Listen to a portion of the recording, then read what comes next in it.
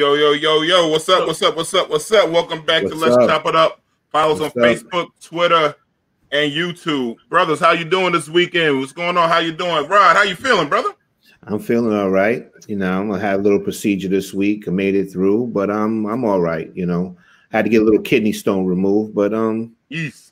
Yeah, yeesh is right. Yeah, that's a little rough. I don't wish that on nobody unless I don't like them, because then that's the real way to get them back. You know what I'm saying? But other than that, everything is good. Other than that, I decided that I am not going to be eating fast food no more. That's a good thing. Yeah, my son is in town, and other than that, everything is good. I'm just tired of trying every chicken sandwich that comes out. You know what I'm saying? I still haven't had the Popeyes one. I refuse. Yo, to be honest with you, I had the Popeyes chicken sandwich for the first time maybe I say 2 weeks ago. You know what I'm saying? I waited for the line to die down because, you know, I wasn't going to stand on line for a chicken sandwich. That sounds crazy to me. But other than that, I made a pledge this week. I am going to stop eating fast food.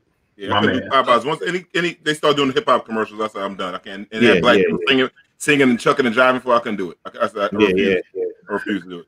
Derek, how was your weekend, brother? Hey man, you know, my week was lovely, man. You know, I would just like to shout myself out. This is the third weekend in a row that I got my ass up and went to the gym.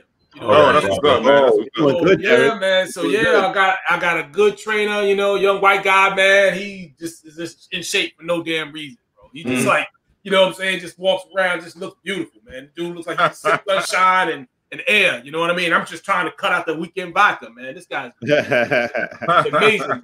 But he's got me on point, man. Don't let him hurt you.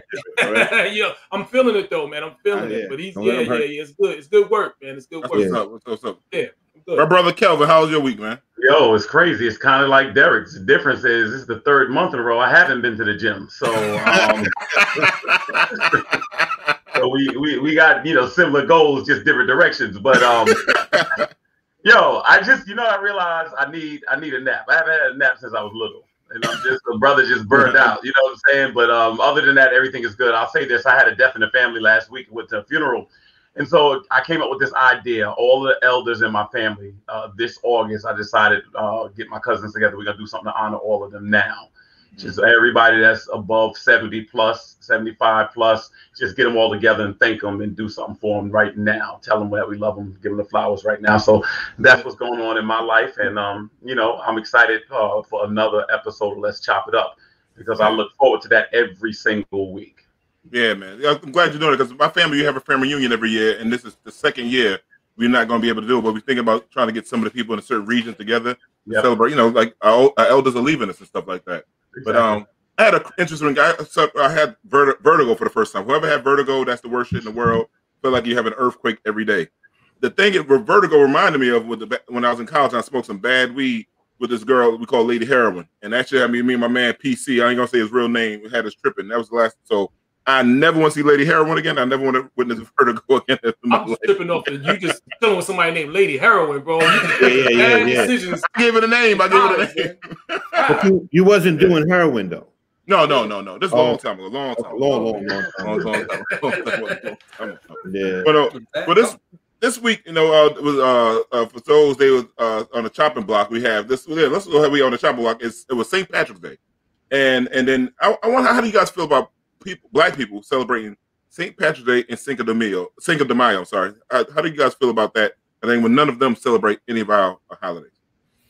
Well, I think you just said it. I remember when I used to work in the police department, I used to see like certain black cops like celebrating St. Patty's Day, and I would kind of look at them a little sideways, saying like, if you wanted to celebrate some sort of black holiday, you couldn't get a white person in here to put on any type of shirt or put a flag on their shirt or anything like that. They would look at you like you were crazy, but you sitting up in here with a clover and stuff, and now all of a sudden for that one day you believe in leprechauns. You know what I'm saying? It's just crazy to me.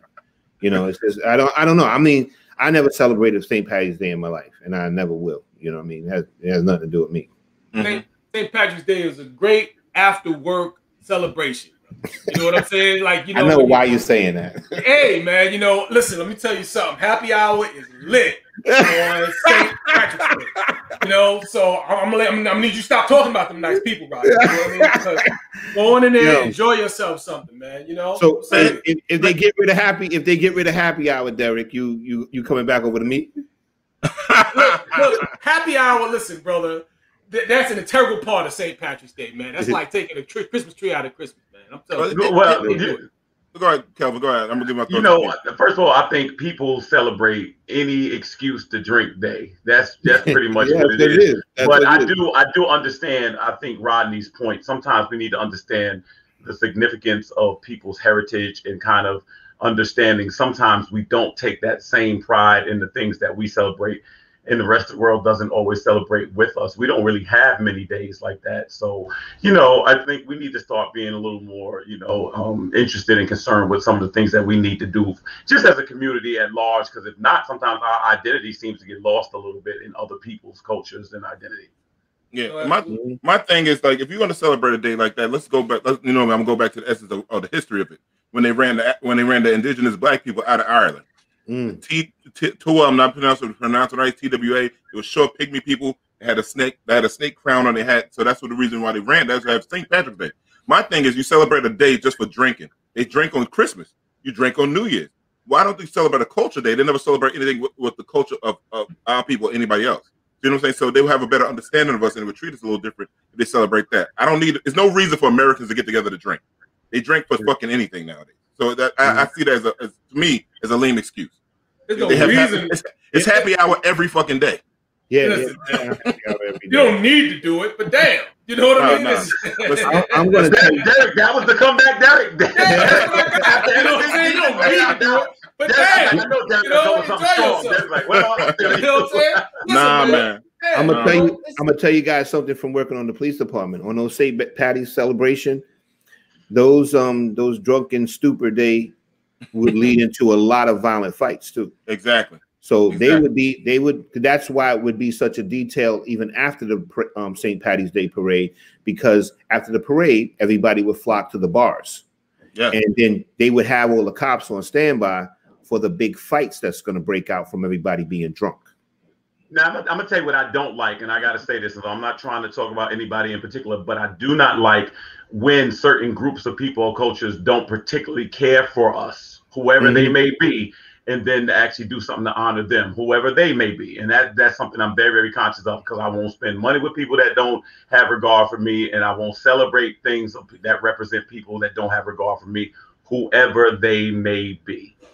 That's what the sponsor is. Amen, Kelvin. Yeah. And no argument out of that, man. Yeah, no argument from that. You know. That's my thing. I would never celebrate St. Patrick. Irish, anybody celebrate your own culture. I'm happy. All right, I'm just keep it a buck. I can't hold this no more. I'm just be honest with you. I don't order food from the Chinese restaurants no more, because when I was back in the day working in youth ministry, the Chinese restaurants in the black community never support anything that the kids do ever. You never sponsor a basketball team. You never sponsor a football team. The Rochdale Rifles, nobody. And so as a result, all these men, because I told the people, I'm like, I never see anybody Chinese coming here and order anything. And all these people. So I'm like, yo, and Kelvin, I was going to save that for later. And I remember when you and I talked about this a long time ago, but I'm gonna bring up this point again later on in the show in a few other segments. So recently, I don't know if you guys saw in the news, it was this guy that killed his shot a significant, killed the people in the house over not getting the stimulus check. He wanted to split the kid's check was $1,400 check. He wanted $700, and he killed 4 people in the household for this. What are you guys' thoughts on that? And did you see it? Oh yeah, I heard about it. It's crazy because I think he killed 4 people, 3 adults, and a 7-year-old. Yeah. Yep. Well, did he kill no, he didn't kill the 7-year-old. He didn't. He killed a child, but he kept his child alive. His child was 6 months old, but he killed another 7-year-old in the house. He killed the 7-year-old. Yeah. But I don't know, man. Like when I hear things like that, the first thing I think is like mental illness or like a drug problem. You know what I'm saying? Because that's pretty freaking extreme over a $1,400 stimulus check. You know what I mean? Man, I just when you break it down, it's only $700. Yeah, well, you break it down. Yeah. Well, you know, that's a tough story. I don't know what his background is, but I mean, God, it was a history. It showed that she had a history of her complaining about this dude, scared of him having a gun, and people knew that he had a gun and threats and stuff like that. So he knew this dude was not on. No, his driveway didn't lead to the street. Yeah. That's what I say. So usually those type of stories, there's some sort of mental illness involved in that type of stuff. But then when you add to that, like just a regular domestic stressor, which is money. You know what I mean? Like, you know, when we realize that the number one killer of relationships is money. You know, so and the number one, and when you think of people who when you think of domestic violence or any kind of situation like that, it's, you know, it's always money related. You know, so it's, you know, so it's I wonder how much of that, and you already have a guy who already was on tilt, and then you gave him some ammo on top of that. You know what I mean? Maybe it just was a little extra. You know, it just pushed him right on over the edge. You know, so. But you know what? I think we have to start looking at the signs early on, and I'm talking about coming into relationships and dealing with people, because what I'm noticing is a lot of people overlook the red flags early on, and this stuff doesn't always just show up late. You know what I mean? You know, there are people that will tell you there's a history, there's a pattern, even in getting to know somebody. So first of all, I think we need to really try to get to know people before we engage in relationship with them. We don't do that as much. But yes, Rodney, the person is definitely mentally ill. And there are certain things that I feel are just way even beyond that. Some stuff is just evil. It's just evil. There's just no other explanation for it. I'm sorry, because it's way past psychological damage to me. You know? But people will kill over money. We know this. People will kill over money. Rodney, how many domestic violence situations did you see that were centered around money? You know, I'm gonna say, Derek, you have a point. There's a lot of them are over money, and usually when you see a lot of domestic violence, sometimes alcohol is involved as well too. You know what I'm saying? But a lot of the times in marriages and relationships, lots of times it is over money. Derek is definitely has a point there. But at least some people will go for the long game. Like, what you in for? I'm in for the rest of my life over $700. Somebody stop me from being rich. Let me add to it. Let me add this. It's lots of domestic violence and domestic issues that have to do with money is over irresponsible spending of money. You know what I mean? Putting themselves in situations that they shouldn't have, or they could have avoided if they had actually thought it out first. You know what I'm saying? Right. Yeah. Well, you're gonna have a long time. I hope he has $700. Somebody put $700 on his books while he's in jail. Yeah, he ain't coming home. No, he ain't coming home. He ain't coming home. So we had a tragedy in down in Atlanta, Georgia this week. A white guy came inside, started shooting up people in the different massage parlors across the Atlanta area, and he claimed that the sheriff said he was having a bad day. So thoughts, gentlemen?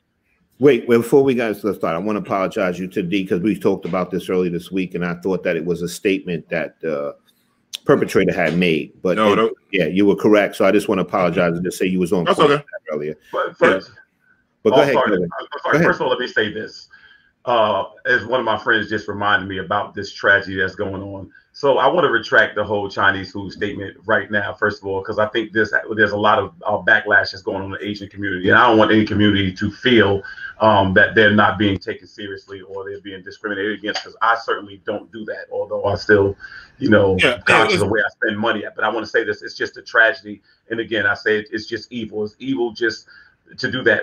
Right now, I think we're seeing epic proportions of mental illness. I think we're seeing people lose it in different ways. And I think it shows just how fragile we are as a society. One of the things that I'm very conscious of is not making, either materials or status or position some type of God. I mean, we come from a people that have had to do without.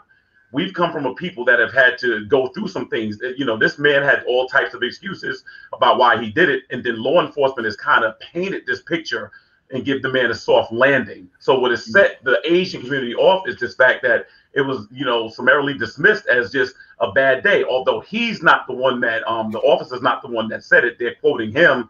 The way it's painted, the officer said it. The officer said it. So it was the officer's statement? Yeah, that's what I was just saying. The officer's statement. People are never demonized for what they do with other cultures. Yeah, I got you. And the thing is, how many black young men have bad days, and they don't get the cops? I had a bad day yesterday. You know what I'm saying? So that's what I think the bullshit comes in when white men always get an excuse to fuck up. And I'm tired of it, and I think everybody's tired of shit. And I think that's why the Asian community got upset. But I'm going to jump on the Asian community and learn something else about why black folks ain't standing for them. A lot of black folks ain't standing. But that's another subject, and we're going to talk about that tonight. But the thing is, why do white men always have a reason? Why do they always have to have mental illness? Why they could shoot up Vegas? Why they could go shoot up a club? And it's always got to come down to they have mental illness. That's the bullshit that our community never sees. That we can get like, oh, young black man he went to rob some groceries and he had mental illness. And that's why you got to make sure that you have a way of controlling your own media, and that's what we don't do. We don't do that. So the people that frame the situations, those are the ones that are running it, and that's it. And no one is going to make their community look bad if they don't have to. So they're controlling the board, and we have to do something to make sure that when we have an outlet or voice, that we can get it out there. Yep. You know. And you know what the sad thing is also? That a white man can go in, buy a gun the same day and kill the people, but people can't register to vote the same day. Yeah, buy a gun in some states at 18 years old on your 18th birthday. And then go kill up some people, but you can't go vote when you turn 18 that same day. They trying to stop. Just be real. Get arrested. The black experience is looking kind of gray on this show today. I can't run. It's looking kind of bad. We don't know where to start. But also it's another thing that's been trending on social media since we're on the top of Atlanta. Like, you know, a lot of Asian community want black people come to be allies, and a lot of black people saying like, hold up, you attack our women in nail salons, you attack our ladies in the beauty supply store. You know what I'm saying? It's how they treat us in stores. So a lot of people's like, hey, this is on y'all.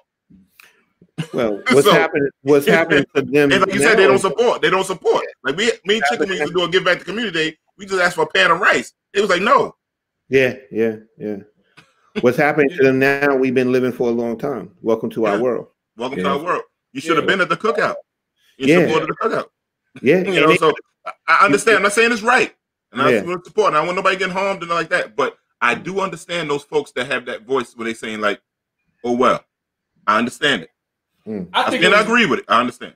And what I think was real sad about that though, you know, we start talking about, you know, nail salons and, you know, all this stuff. I remember seeing a video at one point where there was someone, you know, Asian person just totally disrespect these sisters, you know, in the spot, you know, in the hair place. And then, you know, they were trying to, you know, some people came out, they were trying to pick it, close it down. But then they opened it up, they cut everything, they opened back up, they cut everything by half, and you saw a line going down the road. You know what I mean? And one of the women, one of the young ladies, actually got into an argument with one of the guys who were protesting, one of the people who were protesting. He was like, listen, why are you going back in there? Why in this, you know, why? He's asking her, why are you doing this? You know? And she just went off. He couldn't keep her, you know, just focused. Y'all trying to push me back to that argument we had about the business and ownership. That's what y'all trying to do. I see exactly what y'all trying to do. Y'all trying to take me right there. Y'all making my argument. So listen, in recent weeks, this week, I know Little Mama has got a little heated battle on social media. People trying to come at her. They try to come at the brother Reza Islam.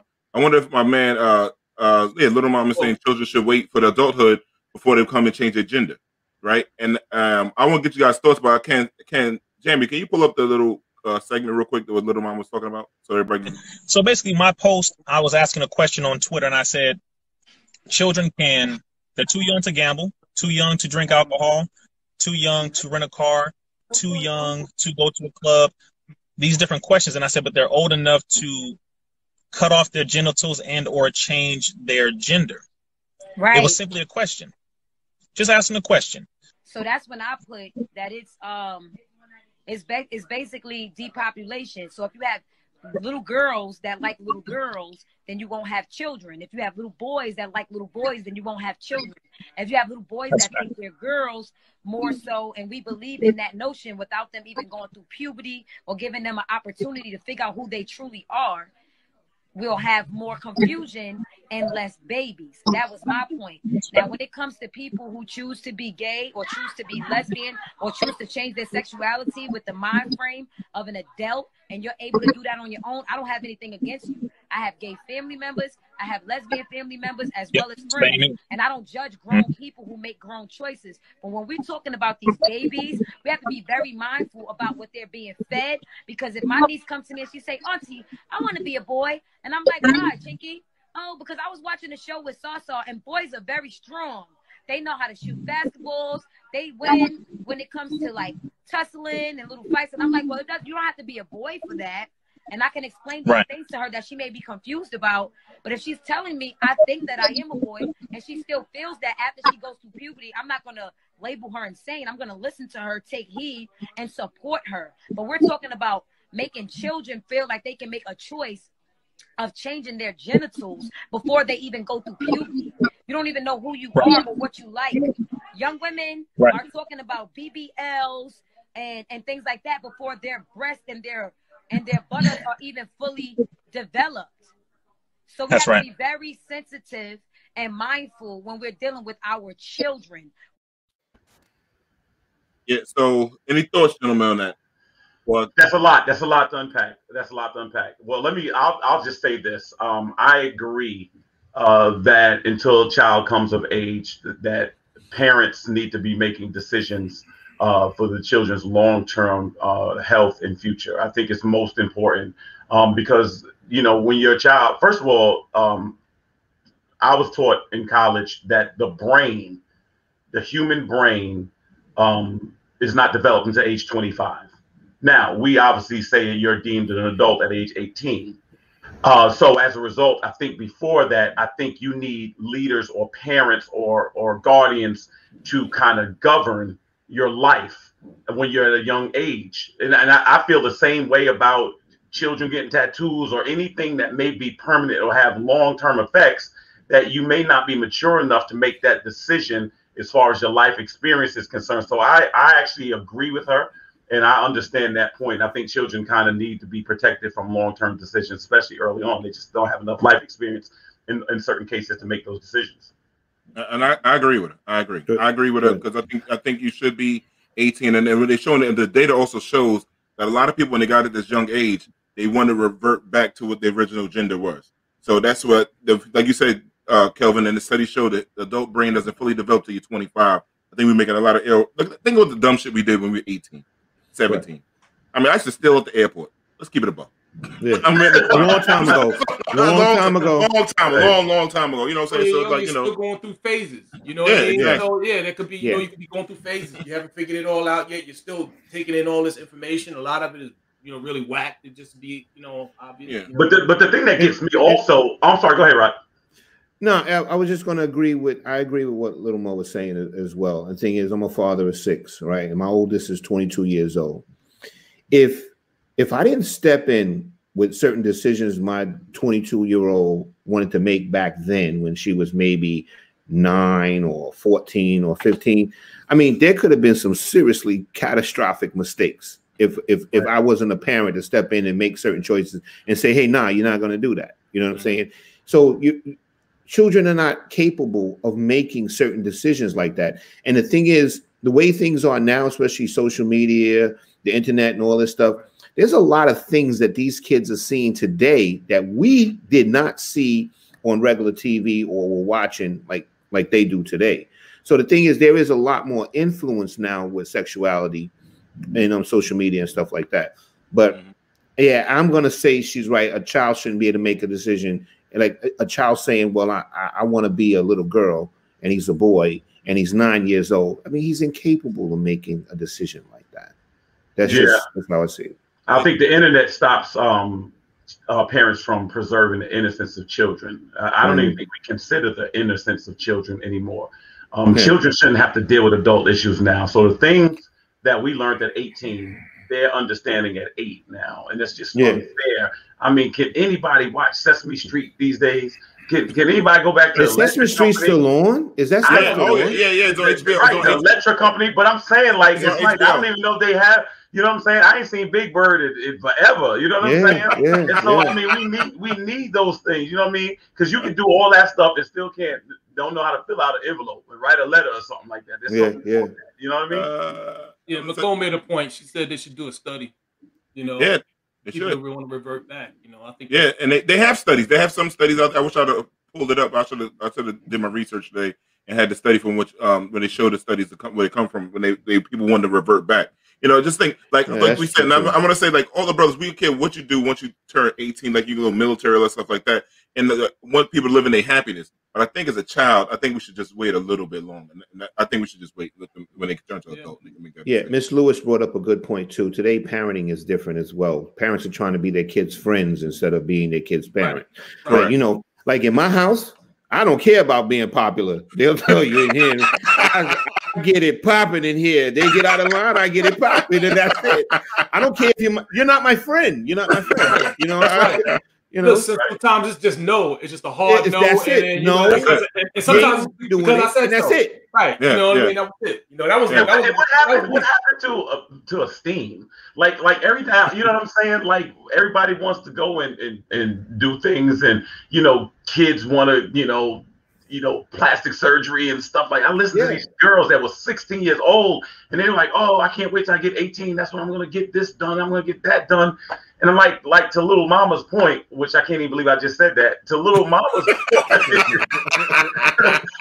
to little mama's point, you haven't even developed yet.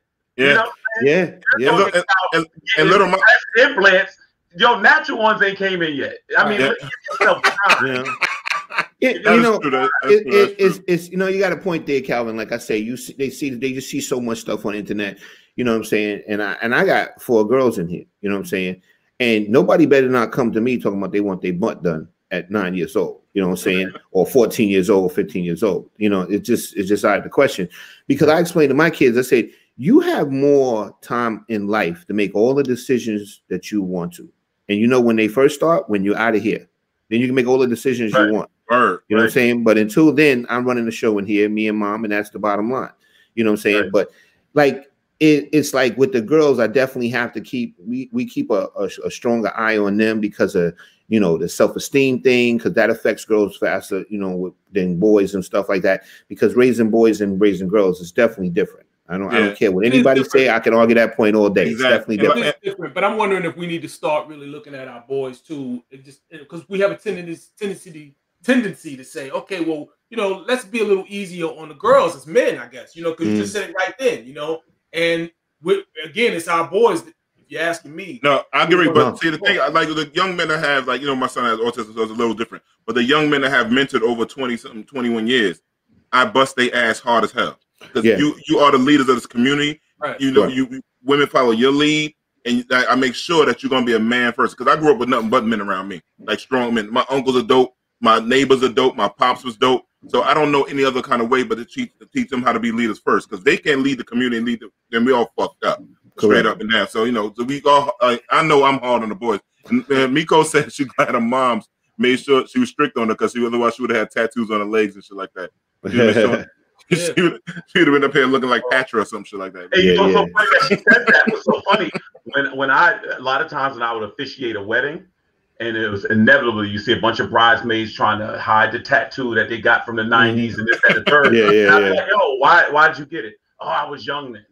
So I was young then. In other words, my judgment then, I thought it was a fade. It was cloudy. My judgment was cloudy. My name written here. Yeah.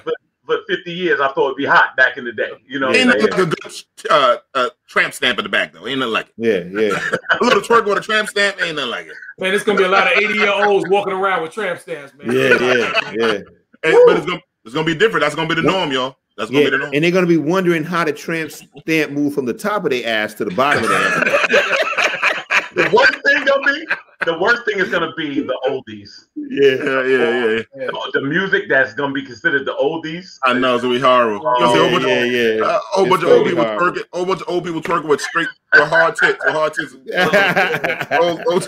Oh man. Yo. Oh my god. Man. So hey, this is something I just found out for the first time ever. The United Negro College Fund. First black president. A brother named Milton H. Jones Jr. I thought they would have had a black person from the gate. What the fuck? The only thing I know about the United Negro College Fund is they had good commercials. That's it. It's a great slogan. I never got a dime. I don't know nobody got a dime. We don't know nobody ever got a dime. We talked about this earlier in the week. We don't know nobody got a dime from them. Nobody knows anybody. Anybody know anybody. I'll be honest with you. This is just between us. Don't let nobody know. But I think that the United Negroes College Fund is into loan sharking. I think that's what they do on the side. That's what I think. They might be running numbers. Let me tell you something. They want the juice. They just want the juice. That's it. I had to sit there in the Bursar office in Virginia Union University with tears in my eyes. And this is like back in 1992. And they was like, look, can your parents pay $1,500 a month? I'm like, not that I know of. Like, in other words, they ain't gonna hear nothing about no United College Fund. Word up. I don't know a single person. I went to black college, and Jamie and I did a tours of black colleges, and I still don't know anybody that received any money from them. I don't know anybody that received any money from me. Word up. I know more people that got the McDonald's scholarship fund than I know about the United Negro College Fund. What was a kid named Arnold? What was his name with the McDonald's? I know Calvin. Yeah, Calvin, right there. It was Calvin right here. His name is Calvin, goddamn. Calvin. Just for the commercial, though. For the commercial. Commercial sake, right? Yeah, for commercial. See, right now, I'm washing lettuce. Soon I'll be on fries. That's right. That's right. The big bucks rolling. Yeah, so I don't know. And then when I really get big, I'll be taking the garbage out to the back. That's like the Urban League. Urban League sometimes they have a lot of brothers and sisters run the Urban League. So that's a no. But the thing that gets me, everybody can take all them donations quick. Yeah. And don't go where I think you're about to go, D. I don't even want to hear it about the church. I don't want to hear it. No, I ain't gonna say it. I'm leaving the church alone. I need some prayers right now. You know what I'm saying? So I don't know. It's just funny with the United Negro College Fund, and they seem like they only donate those kind of funds only to the same few black schools: Morehouse, Spelman, Howard, same three. It was the legacy organization. It's the same. It's the Boulay people. I'm not listening because I that used to bother me all the time because Bill Cosby and them would be like Oprah, Bill Cosby donated $10 million to Spelman and stuff. And I'm like, Virginia, you ain't got 2 books in the library. And somebody took one of them out. They gotta go. Come on, they gotta get. It's 150. I don't even know how many went down. There's 115. I'm not sure. 112. Historical black colleges needed. Don't be mad, D. No, I am mad. I am mad. I'm furious because we need some more. We got other schools besides the same 3 every single time. Yeah. So did they get the handball courts off those schools yet? Or no, I'm gonna raise some money. I'm gonna start a craps game and raise money for all the other historical black colleges out there in the world, and a CeeLo game. CeeLo game. Now I'll be there. You got me there. Me there. I got the bank. Now listen, in recent times, I don't know if you've seen the trend, especially like Black Twitter and places like that, and the Black social media forums, that reparations for black folks, and they have a debate that they have a lot of Caribbean and black folks speaking out why black people, black Americans shouldn't get reparations, who should get reparations. So I want our producer Jamie to bring us in and to get people up to date so they can understand what we're about to talk about, see what they get their thoughts into. Ancestors come from the Caribbean, and there were slaves in the Caribbean, and we didn't qualify for the American reparations. Well, here's the challenge: there are so many difficulties with trying to enact reparations, in part because the question is who gets them. Potentially, I could fall into that category. I honestly have called a pipe dream in the past, and I think that's what it is. Well, it would be nice if there was an elegant, simple solution to all sorts of complicated problems. You're not actually talking about how to fix those problems if you're only talking about reparations. If we're only debating how we're going to parcel out responsibility for something that happened more than a century ago. And we're probably never going to do this. It's not clear to me why we're pursuing this thing. Is it fair that there's no reparations, no restitution, nothing? Should the Irish get reparations, by the way? Irish need not apply signs when they came here during the Progressive era. Sure. I mean, how far do we want to take this down? Are we acknowledging that there are ugly spots in history? Because 60% of the world would be entitled to slave reparations if you wanted to play that game. Well, here's a fact. Slavery ended 154 years ago. It's been a long, long time since we had slavery in this country. And you have people like my family. I'm black, but my family came to the United States in 1962. My parents are from Costa Rica. Do I get a check? I did a couple of essay contests that I actually won. And I won like NAACP AXO award for this essay and something else. I can't remember another, like I ended up winning money. And the essay was, do you think black people should get reparations? And I was like, no, you didn't work for it. Why are you so against reparations? Valerie, it's a matter of a waste of time. We've got so much to do. And yet you have people who invest so much energy and attention on what I consider to be a dead-end idea, a dead-end movement. If we were to pay reparations today, we would only divide the country further. We would insult many Black Americans by putting a price on the suffering of their ancestors. Yeah. Well, if they don't want it, don't take it. Don't stop somebody else from getting it. I saw a lot of, exactly. I saw a lot of people that's hating. That's hating. Real talk. I saw a lot of people that need to mind their business, maybe. You know what I mean? It was like, you speaking on something that, listen, you were enslaved. You got to talk about people who were enslaved by entirely different cultures. You know what I mean? Like, we were enslaved in here in America was primarily English. You know what I mean? But, you got people who were enslaved by French or Spanish or whatever. You know what I mean? So go to those countries and get their reparations. And go there, and get their holler at them for your reparations. We talking about what's going on here. Holler at America. Now, whether or not you feel that reparations is doable, maybe that's an argument that we can have. You know what I mean? But in terms of speaking on what somebody else should get or count somebody else's pockets, as we call it, nah. You know what's so funny when people say if it's doable? We could find money to go to fucking Mars and figure out what to do with that kind of spending. We could do a whole bunch of other stuff. But when anytime it's like Black folks to pay us back for something, it was like, how do we do that? Like, how about no interest loans or business loans? How about what I'm saying? Like, how about fair housing that you're discriminating for so many decades to get that shit better? You know what I'm saying? Like, it's so many ways you could pay back people. Like, my sister and I are only the 5th generation. And you guys are too, because we're the 5th generation from slavery. Like most of us are born probably just after. I don't know, Rod, you're the oldest one out of us. I think you was born. Maybe you didn't have to say that. You didn't have to say that. You ain't have to say that, D. That wasn't nice. I know where it came off I know. Rod, what year were you born? Like 68? Come on, 68. So Rod didn't have full civil rights either. Well, I mean, he's the first one. Right? He was not born with full civil rights. Yeah, Nikki. Me, Kelvin, and I think Derek probably wasn't born with. We was the first generation born with civil rights. My sister, who's sitting right over here near me, was born with no civil rights. People got to think about that shit. You know what I'm saying? Well, I think one of the biggest things is this. I think you can start here. Maybe if you don't have a flag or a homeland to return to, we can start there. And so the benefit that the Caribbean community has, a lot of them still have the association with where they came from, and we don't, because we don't know where we came from.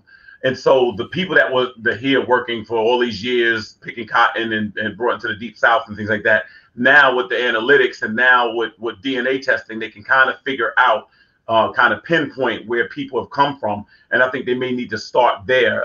The reason I have a problem with the clips you just played, because it seems so dismissive. It just seems that people are not even concerned about kind of the collateral damage that has been caused economically to just growing up seeing the way Mississippi and Alabama and all these places look in the poverty, and you can actually trace that now to the projects in New York and in Chicago and in Detroit and things. I think something has to be done, because there's no way to level the playing field. At least try to tip it so people can get somewhat of an opportunity. And that's the issue. So I think for people to just be dismissive, because I think what happens is people want to give the impression that when you want reparations, that you're lazy. And I think that narrative is really, really unfair and is inconsistent with the people that really spent their lives actually building this country really with no benefit. And I think that's the sad part about it.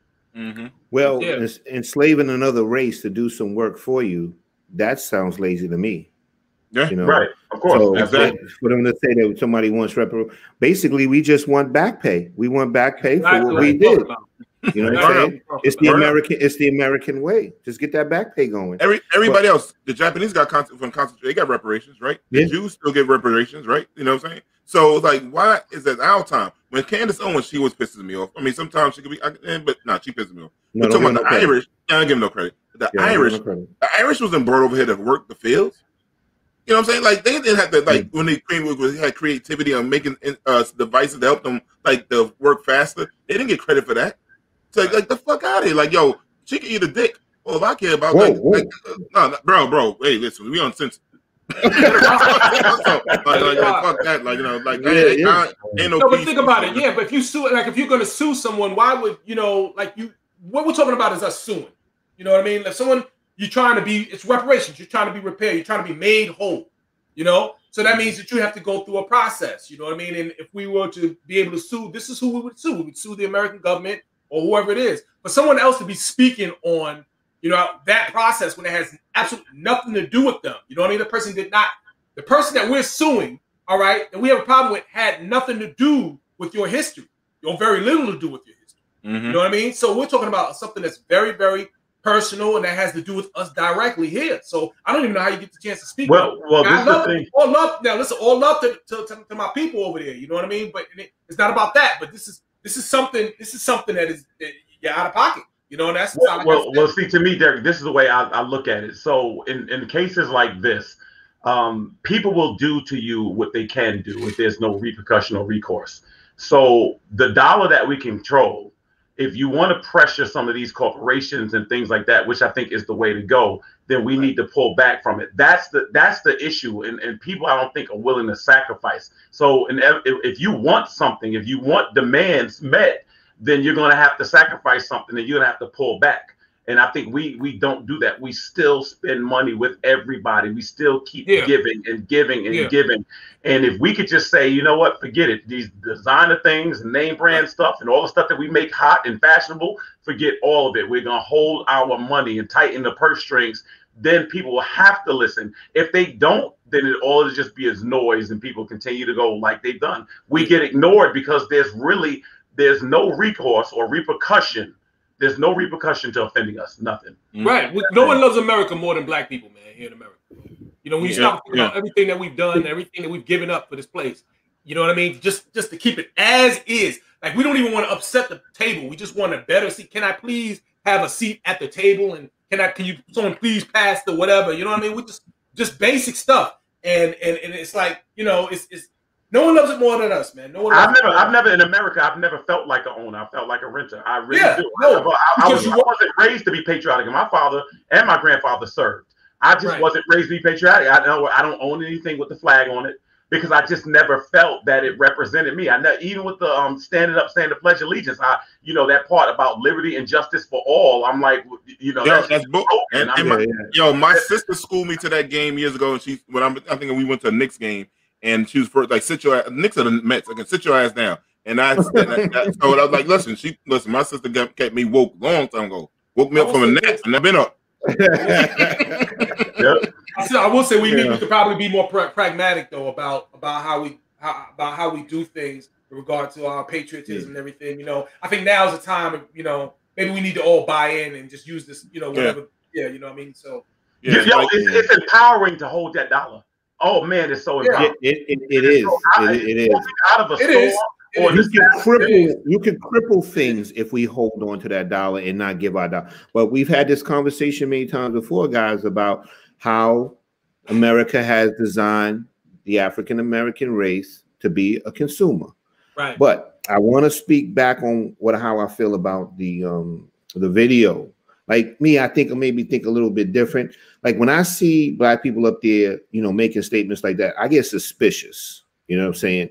Because I'm saying, like, what's your angle, dude? Like, what's your angle, sister? What's your angle, brother? You know what I'm saying? Like, what are you getting out of this? Because you got to understand something. And you when we watched this last administration, how certain black people were used to basically go out and put out certain talking points. Right. So that certain parties can say, hey, look, black people don't even want reparations. We don't want to give it to them. They don't want it. You know what I mean? And that's what they do. Because the thing is, like, why you go out your way, sit there and say you want to make a speech about stopping reparations, stopping something that could probably advance a lot of black people. Yeah. You know what I'm saying? That's why I say I look suspicious. Like, what's your angle? What's your angle? Yeah, like somebody said, Uncle Ruckus, and I just got out of Facebook jail for calling somebody a coon. So my first day out, none of y'all sent me money on my books from Facebook jail either. So I'm just saying that. No, I did. No, D, I sent you some naked books. They on the way. It's my fourth time in Facebook jail. Yeah. But anyway, Cardi B, Megan Thee Stallion, they did a performance at the Grammy Awards, and people had to speak out. Candace Owens was one of them. Her and Cardi B went back and forth. I don't know if you guys saw that on Black Twitter there. And what are your thoughts with the way the performance? If you guys saw it, I only saw it on social media for one thing. And and she's saying like black women could do better. Basically, that's what Candace Owens' point was. And Dr. Boyce Watkins had a few things to chime in on. What are you guys' thoughts? Maybe a broken clock is right. Even a broken clock is right twice a day. Twice a day. Yeah, you know, well, I think we are in a really overly sexualized society, right? I mean, it's obvious. What I always felt is this: whatever is regarding sex, there should be some discretion toward it. And the power of music and music video and performance is so powerful across the board. I did see the performance. I checked it out. To me, right now, there is nothing shocking anymore. I don't even think it to me, I'm desensitized to it. I think their bigger issue probably is how it affects kids.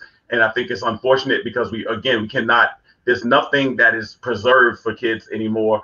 I'm not a Cardi B fan. I know very little about Megan Thee Stallion. I'm not a fan of it. I'm not a fan of the music. I'm not when it comes to hip hop, I think for years, it may be unfortunate. I think they've had women go out there and think the only way they could make it is to just be sensuous and sexual. And that's why I really love the Miseducation album by Lauryn Hill. I wish we had more females that could just spit it like that and tell you something thought-provoking. I was not a fan of the performance. And at the same time, I wasn't overly critical of it because it's the norm. I mean, it's everywhere. Yeah. It's everywhere. And don't you think when you said that about the Lauryn Hill, Calvin, I think it's the balance. Why can't we have the balance? We had sexual records way back. We had the Red Foxes. We had the Moms Maybe. We always had those kind of things. We had Just Ice in our era when he talked about the kind of Slick Rick, Toya, all that kind of stuff like that. My thing is, why can't we have the balance? Like, it's a lane for Cardi B. Like, when we, back in the day, long time ago, kids, before, they used to have a porno section in the video rental spot. So they had the adult section. You had your arm. And it was closed off. It was closed off. With a curtain. Right? Yeah, I don't know. I witnessed it. I never went. So you never went back. It had a curtain. It had a curtain. Yeah, you got to go back further. Kids, there used to be a video store. Yeah. They got a documentary coming up about Blockbuster too. That's so crazy. So you had those sections where you had a variety. Now it's just like only thing is women artists got to be fucking strippers, and that's what I think the problem is. And what's the message that you're telling young girls? That there's not a balance. Like, okay, women could be sexual. Like, boom, like you said, we had Little Kim, we had Sister out there, right? So we had Lauryn Hill. Why can't we tell them that you can have both? But that would just seem like one thing you could be is a fucking stripper. And you gotta have wet ass pussy. Like, why can't why can't I have a smart ass brain? You know what I'm saying? Why, because that doesn't sell. That doesn't sell. That's why. Lauryn Hill sold more records than all of them motherfuckers. Right. First of all, let me say this. First of all, there is no rehabilitation. You're gonna wind up back in Facebook jail. First of all, I don't know. I have a feeling. But fuck Facebook, man. And then the thing is, because he's my brother, I'm gonna have to go get him out every time. There you go. I'm gonna go get him out. Jamie put on. Jamie, man, you just on that. Man, I was good for a few weeks, man. I think this is the thing. I kind of look at when you grow up and you have this curiosity about sexuality, right? And so all of us, you're growing up, you're trying to see little things and figure out all these different things like that. I used to do stupid stuff. This is how I got caught. So I was a big hockey fan. I grew up on Long Island, so I was a New York Islander fan. So I was just trying to take a picture of the TV screen, right? To see and tell my friends that I went to the Islander game. That's why I was trying to lie and say I went to the Islander game. Well, I found a way to turn to the Playboy channel and took a picture of women and men on the Playboy channel. Back then, you had to go take your photos to Photomat and have them developed. Like a fool, my mother goes and picks them up. Like a fool, I don't think that the pictures are in there. My mother sees the picture of people having sex on the screen, and my mother's like, this is not my son's stuff. Then the next picture is the Islander game. In that time, she didn't have a belt. She picked up another kid and beat me with them. All right? So I just want to say all of this overly sexual stuff or whatever like that. Kids, do yourself a favor. Take your time. Wait to get older. It's going to be there. Yeah. But see, just like every one of you described, right? You guys had to search to go find it. You don't got to search no more to go find it. Not anymore, man. It's everywhere. You know what I'm saying? And turn it on. Correct. It's so easy to find now. It's like you were saying earlier. You're not a fan of Cardi B's or whatever. I'm not a fan of Cardi B's either. I mean, I wouldn't want my daughters looking at Cardi B as a freaking role model or anything like that. But the thing is, like, they feel that they want to paint a picture. The only way that a black female can be successful is to be sexual or to reveal her body or whatever. Because let's look at it. The truth. And I'm not knocking Cardi B's success or whatever. Hey, God bless the sister. She came from a rough era, rough time, and then she turned her life into something. But the thing is, they're just trying to, paint this picture to the youth that you can only be a whore or slut to be a success. And that's the thing I have a problem with. Well, my other part that I would say to that also is there's this idea, and I've seen it a lot. I've seen it happen with Rosie Perez. I've seen it happen with the lady that's on that the show. I think it's like this mixed families and all this stuff like that, where it's like if you're Latin and you have like an accent, then it becomes embellished. Oh yeah, I know you're talking about all these different. You know what I'm saying? Like it's all these different things that they just throw at you. So Cardi B, to me, I doubt goes into business meetings with that, vernacular and all those different things like that. It's always this idea, I'm from the Bronx and I'm this, that, and the third. I'll be honest with you, I don't like it when Tiffany Haddish does it, get in front of a room, the Oscars and stuff, and do all this stuff. Like, I just don't like it because, again, people paint us into that corner. And there's certain people that I think eventually you have to say, you know what, I'm not willing to kind of sell out to do that. And it's up to you to do that. But taking all your clothes off just because you got a microphone in your hand and all these different things like that, I just think it's something that they'll pay you for. But I have to quote my man Robin Townsend. There's work at the post office. Yeah. Just be real with you. And tonight we got good, like Mary, I agree with you, sister, in the comments. Nikki and stuff like that. Adults, there's a lot of comments, but for the sake of time, ladies and gentlemen, we have to move to the thing. But there's some great comments, man. We definitely see your comments in there. We try to bring them up probably towards the end of the show. So, and next thing I'm going to bring up is like the talk, the show. They go on hiatus with Sharon Osbourne. The thing she said about Holly Robinson Pete, and they'll call, I think, ghetto or something like that, or something like that. So, you got this rich white woman from Europe not understanding a culture, and she's saying like she don't understand racism. I'm like, you Europeans created the shit. So like, y'all started class 101. So, that's where the racist union started. That's where they were giving out union cards. So what are your thoughts on Sharon Osbourne and Holly Robinson Pete, brother? The thing is, like, I mean, excuse me for being a little bit lame on this, but is it Holly Robinson Pete or was it Cheryl Underwood or both that she had an issue with? She had an issue with both. Cheryl Underwood had her like a queen. Cheryl Underwood was like a queen. Cheryl Underwood one. I didn't see the Holly Robinson Pete one. Yeah. I saw the Cheryl Underwood one, and I like the way that Cheryl Underwood did it. And what she did say to Cheryl Underwood was insulting, like saying, "Oh, don't cry," like basically saying that she was going to be looking for pity. You know what I'm saying? As I guess being a black woman or what have you. Yeah, I thought that was crazy and that was insulting and it was insensitive. You know what I'm saying? And it shows a lack of education that Miss Osbourne has. Exactly. And go ahead. If you might like. But the thing is, like, white women can always cry in the workplace or anywhere, and everybody comes to the aid. Look at the white boy that shot at people. He got mental, and they come to his aid. Like, they always get somebody to come to the aid. The white boy shot at people in Wisconsin. They come to the aid. Like, she literally was about to do. She tried to throw it on her like she became the victim now. Like, no, this white dude said some real racist shit, and has always been going after this sister when he's going to Meghan Markle, and sisters came to her aid. And now you white women going to use the tears. And now instead of the thing is whole fucked up with the show to me is they put it on hiatus because they protecting her again. They protecting the white woman again. Right. You know what I'm saying? So it's a protection of her again. Like putting the show on hiatus. And like we talked about this earlier the week, if I told you, I bet you if you follow the money, Miss Osbourne makes the most money on that show. Yeah. So I guarantee you that's why they did a hiatus instead of firing somebody. Exactly. Why are the Osbournes still around? That's what I'm trying to figure out. I don't know how they still became relevant. I mean, when I was a kid, Ozzy Osbourne was drinking people's blood and spitting in cups at concerts and just biting back the heads off of bats, and stuff like that. How they became this like big like marketing family, I don't know. But again, it's really just people really do not care about our plight, and people see us less than human. And and again, to my point earlier, you've got to make them feel it. Like you got, and another thing is the real, the view, the talk, the whatever. It just exhausts me. And I gotta admit, to me, it seems like it's all the same players, all the same show, man. You know what I mean? And unfortunately, you know, you have a situation where, you know, she's gonna Osborne, she's gonna sit around and she's gonna pretend that she's this, you know, like she's this victim, you know, and Nicole. You know what I mean? Yeah, Nicole. But you know, she's gonna be this victim. But victim culture is very big right now. Victim culture is very big. Victim culture and cancel culture, they're both exactly. You know what it reminds me of? It reminds me of in sports. It reminds me of flopping. There's a false alignment with sisters, though, man. Yeah, right. False alignment with sisters under this, you know, this whole thing, feminism. So, and it's, you gotta wake up to that, man. And cancel culture caught me again at Facebook. Fuck you, Facebook. No, the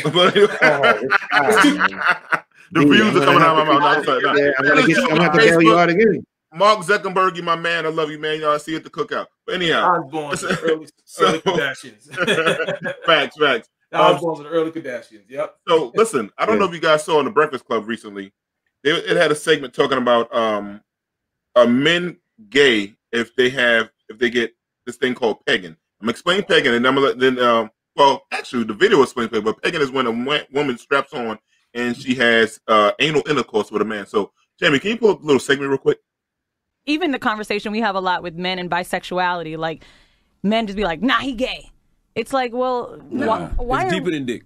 It's deeper than dick. Fluidity is a real thing. It's just that we've been conditioned to think that your masculinity is in your booty hole, and it's not.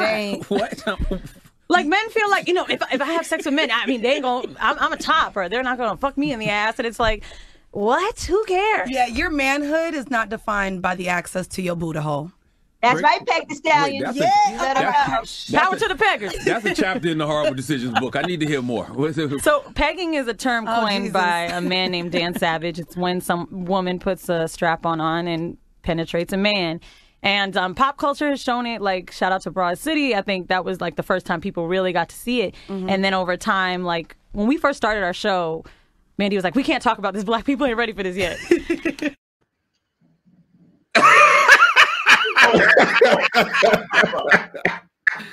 Yo. And we're back. I'm sorry. How you guys? What is wrong with everyone? What is wrong with us? I'm sorry. Kelvin, listen, don't let this take you to your Kelvin, end, man. Kelvin, that was funny. My fault. Welcome back, everybody. You're gonna be crying, man, on camera, man. That's hilarious, man. So, brothers, where do we start with this? Horrible decisions be out of control. I used to listen to one of their podcasts until they started getting to this. I was like, nah, I'm good. This is like, let me explain something, right? She said that their masculinity, your masculinity is not in your booty hole, right? As soon as she gets that booty hole, guess what? She's gonna look at that man differently. His masculinity ain't gonna be there no more. It's gone. Think about this. So, go ahead. And the thing is, they're normalizing this. This is what they're doing. They feeling like, you know, and the thing is, that was the short version of that video. Yes. She went on and said some other stuff that was really far left, like saying that 65% of men do this. Yeah. That they want to get pegged. You know what I'm saying? That's an extremely freaking high number. And that's I don't in her, but she did say in her whatever she didn't have a direct you know, so her that was her impression. Her impression, that's scary. Her impression is scary. But the thing is, too, that is a demasculation campaign, and that's it in a nutshell. Let's strip it back a few years on that too. So when you think about how they break down strong black men, what they call buck breaking. What do they do? Correct. They rape them in front of all the women, all the male children, and other slaves, and all the other slaves, and they demasculized him. Yes. Yep. So that's exactly what pagan was about. Yeah. Well, they're doing that to us now. I mean, sorry, buck breaking. That's buck breaking. Buck breaking. That's what's going back then. They're trying to do that to us now virtually, if you ask me. You know what I mean? With all of this conversation about 65% of this and butt plugs and toxic masculinity and all this other stuff that's happening. You know what I mean? But see, what I don't understand is, when did this big meeting occur? One day I'm up there as a kid trying to sneak and look at Playboy books. Next minute, like, all this stuff is going on in the world. All I can say is this, and I'm not, I'm not aware of all the different things that's going on. All I'll say is this: all I knew and all I know is the love of a woman. That's it. And so, to me, it was there wasn't too many lanes. Now it's the super highway. Before, it was one lane going this way, one lane going that way, and that was just it. And so I'll say this: all I know is that what she just described to me is I have no interest in it. I have no understanding of it, and I'm not associated with it, and don't care to be. You know what I'm saying? But how you perpetuate that and make it like it's the norm could not be further from the truth, because I have no understanding of it, or I don't agree with it, and the dudes that's into that, I don't understand why, but like I say, it's not me. I mean, not the kid. The thing is, I couldn't even imagine having a conversation with a woman like that about something like that. What do you mean that you want to? I can't even say that shit. They used to say a lot of stuff. They used to say a lot of stuff came home from jail. I mean, they said a lot of stuff came home from jail. Like, a lot of stuff that happened, people doing long bids and stuff like that. Again, I know a lot of people that have gone to jail and came home, especially in the 90s, but been upstate or been real far away. And they used to say some of those things that people did. And then when they got back, they continue to do it. And I don't know how.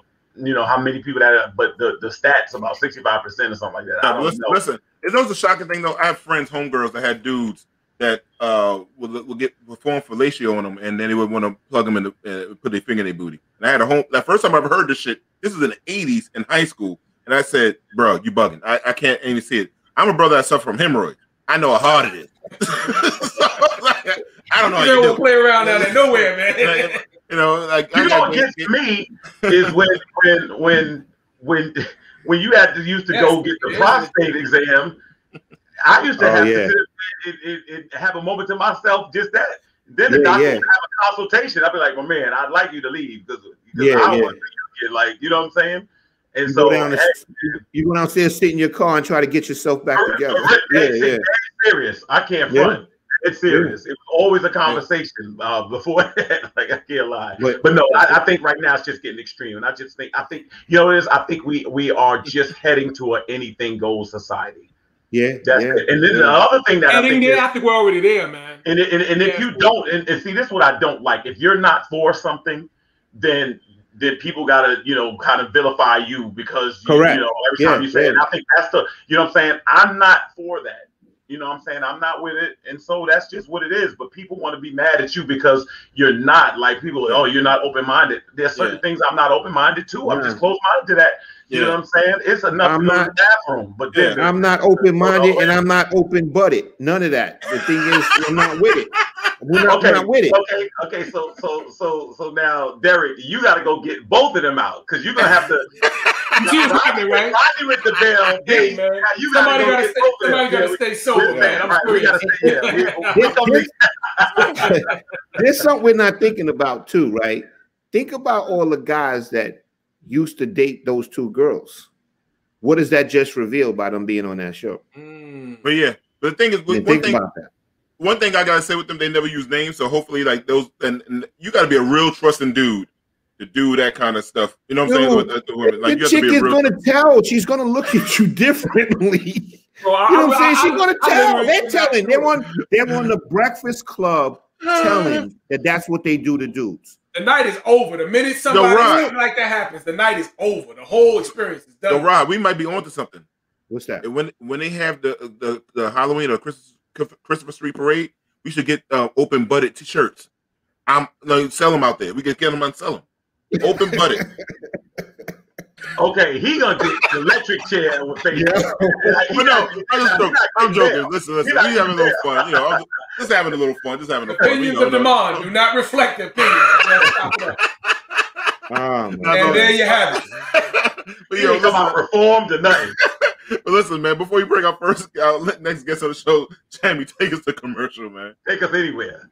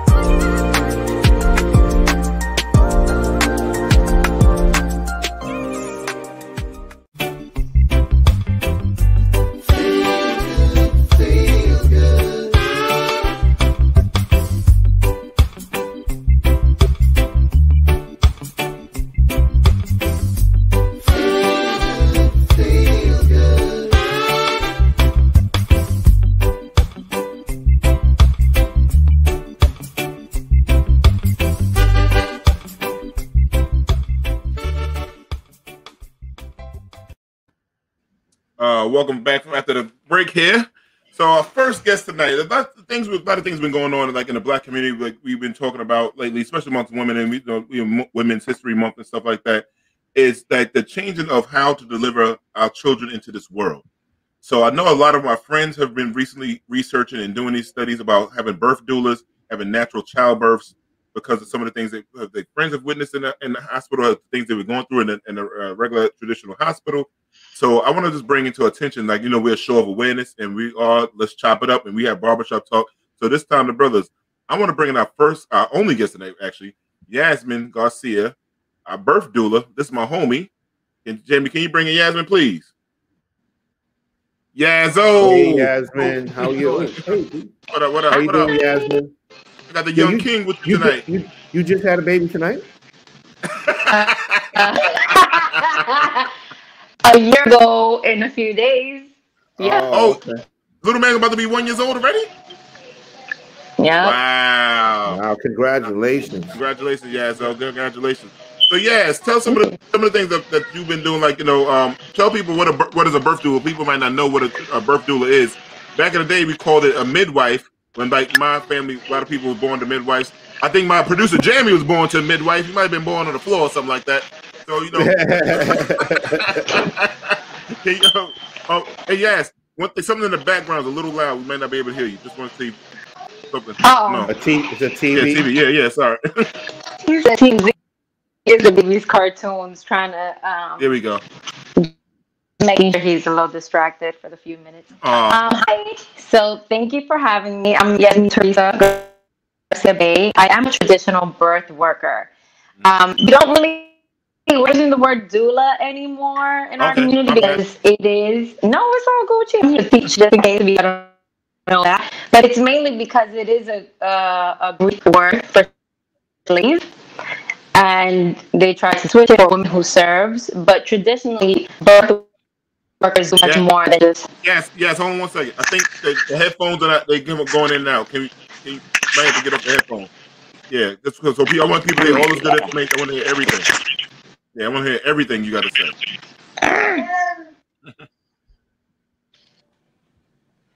All right. Yeah. There we go. Yeah. There we go. Perfect. Yeah. Let's start all over. Yeah. That's good. That sounds great. Yeah, because it's breaking up a little bit, but I think I could still hear you guys. So yeah, okay. I'm a traditional birth worker, and in Greek, in Greek, they use the word doula. So as traditional birth workers, melanated Moabite people, we've been doing this for the beginning of time, or else none of us would be here. It's the oldest profession, not prostitution, right? So it is something that we do to ensure we are the gatekeepers of life and death. We ensure that babies and humanity continues to be produced into this world. We hold space for women and families. We educate emotional, physical, we're there physically. We educate about the process of preconception, conception, and postpartum recovery period for women and their families, and how to really get acclimated on having a new baby. Whether it's your first or your fifth, traditional birth workers are always necessary. And midwives are what we know to be the birth workers of back then, although they're still prevalent today and they still work today. But because there's such a high demand for midwives, which is the medical practitioner who helps the babies be born and making sure mom is healthy, we have kind of extended a different position that is the birth worker that assists usually the midwife in the process and assist the mom through her journey, where the midwife might not be able to come in all the time. So it's still the same. The midwife is still relevant today. It's just there's such a high demand that now we have more like the birth worker who's the personal coach for the mom and the family and preparing them. And then the midwife comes in just to do the monthly and weekly checkups to ensure that her health and nutrition is all good. And the traditional birth worker is, like I said, just pretty much the coach, emotional, physical, mental, spiritual, and really the gatekeeper of the person's tradition and culture as it pertains to birth. So yes, I know you probably seen some, like, a lot of guys and they go in there, they pass out or whatever, something like that. So how can brothers be more supportive in the work that you do? This has come up a lot for me, especially during this whole pandemic. One thing we need to understand is that birth workers are not taking the role of the man. They're not taking the role of the partner to show up. They're really showing the partner how to be more supportive. And men tend to just naturally expect women to be nurturing and caring and take care of the house, their emotions, listen to them, rub their feet after a long day of work, which y'all deserve it. But when a woman is pregnant, it is such a sacred time. It's probably the only time that she has to make it about herself. And it's very important that as men, we start to, y'all start to really honor, this sacred time where a woman is becoming, a physical example of God himself, God itself. We're birthing humanity. And men need to really know how to hold space. And what that looks like is making sure that she's right mentally, emotionally, at home. Things are being taken care of. If you have to tidy up, if you have to clean, if you got to cook, sir, you better learn, because that's one of the rules of survival. You don't know how to cook. If I could ask you this question, and it's something that you just said, I always thought about this. There was a time when a woman was pregnant that people treated a woman with a certain level of respect. That was, and people giving up their seat on the bus or opening the door, or things like that. Do you see people now just kind of taking this moment for granted a little more, for whatever reason, maybe just not knowing or not being concerned? But I mean, as you just described it, it's a very serious time when you're carrying life inside of you. Do you see people now that it has kind of diminished actually kind of the sanctity of motherhood? I absolutely see that there's a disregard for women, and more so the value of family, and understanding that how a woman is treated when she is pregnant, that is going to have further implications on her mentally, but also your seed. It's going to have implications on these babies from utero up until they're adults.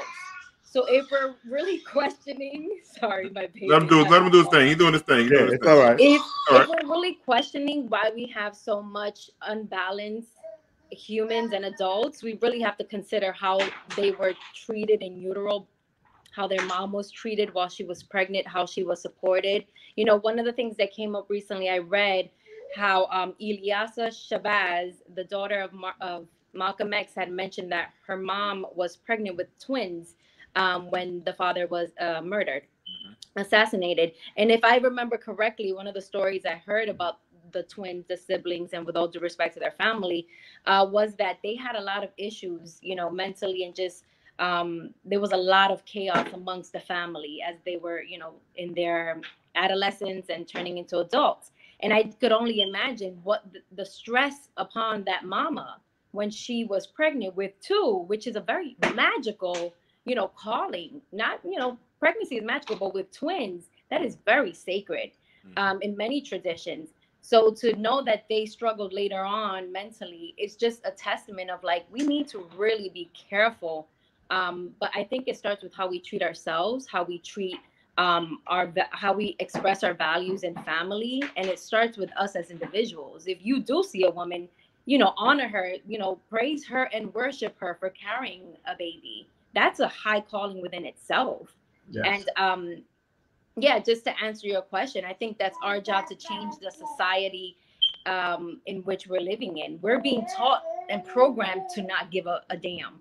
But I think it's for us to be like, no, no, no, she matters. We need to, you know, protect her. He wants to see what's going on. You remember Damon? Yeah. What's up, man? I knew you in the belly, baby. Let me ask you a question. The thing is, like, it's, you know, excuse my lack of knowledge about, you know, what it is that you do, but like I've seen films of people giving birth at home, right? And usually like in swimming pools and stuff like that. Like, is that exactly how it goes down, or that's just, you know, certain type of deliveries that people do at home, or there's many different ways? So there's many different ways, and I like to always answer that with water is a form of therapy. It's called hydrotherapy, and it's an element in nature in which we worship and honor because it's therapeutic and it nourishes us. So it's something that's often used as a method of relaxation. However, you can plan to have a water birth because you feel the call to be more relaxed in connection with water. But it can turn out that within the moments of wanting to push, or within the process, you decide to go lay down in the bed, to go inside the closet because somehow you feel safe in the closet or familiar, or you want to be in darkness. So it's very different. When you're at home, you're really free to birth anywhere. And I remember in my experience giving birth to my twins at home, I came out of the pool halfway and I really just walked around everywhere and squatted a million times, dislocated my hip in the process. You know, shit happens. But it really depends. We can't categorize birth in one way because it's really for what the woman needs and what makes her feel comfortable at the moment. All right. So basically the mom determines her own birth, basically. It's so instinctual. A woman will not be able to plan out her birth just like, oh, this is how it's going to go, because you're no longer yourself in that moment. And by that, I mean, you enter the spirit realm. You really are in between the veils of the physical world and the spiritual world. So it's almost like we have to just protect her body and make sure she doesn't stumble and fall or hurt herself or slip, because she's not there. She's just doing everything instinctually, like any mammal would. They would just do what feels comfortable in their physical body, which in a hospital, you're not able to do that. In a home, you have the freedom to do that naturally. Gotcha. At what point did you decide that this is what you wanted to do? To become a birth worker. It's not something so much I decided, to be 100% honest, and I apologize if I flash y'all. I'm not on OnlyFans. This is all y'all get. Now, listen, little man got to eat. Let him eat. Right. Yo, I got to say, this is the first time this is being done on the show. It's the first time. And maybe Facebook will save me. You ain't saved me. So by having your son breastfeed, right? That's what's up, man. Yeah, I remember Yas, when you did it online one time, I was like, oh God, I saw Yas titty. I was like, I think I'm not in the frame, and then I realized I am. No, you okay? You good right here? You good? But it's natural. It's natural. At that moment, Damon, it's not a titty; it's a bottle. It's a bottle. Yeah, you're right. You're right. Yeah, I gotta get my. See, I was in the strip clubs too many years. Here's a good question. Can high risk women give birth at home or only in the hospital? I was going to ask a similar question. So yeah. I know you also said that midwives sometimes go into the hospitals. That's something that you also do as well. Do you also accompany people to the hospital or whatever? So naturally, to protect the woman's rights and her well-being, if you are being seen by a midwife for all your prenatals, it is your right to have your midwife accompany you to the hospital. Be it there need to be maybe a C-section because of issues that happen to occur in the moment, you definitely have the right to be accompanied by your midwife, because that is the person who's been providing care for you. So a midwife naturally would never take somebody who's high risk. That's why we usually work with women pre-conception. You know, we work with women when they're trying to get pregnant. We establish the importance of nutrition, you know, understanding the science of nutrition and how it pertains to you, your DNA, your genetic makeup, and what's the best kind of dietary lifestyle for you. We also establish the importance of a healthy home environment, because all these factor into your health. So they wouldn't take a high-risk client. They wouldn't take a high-risk patient because they're not certified or professionals who cut into your body if there's an emergency.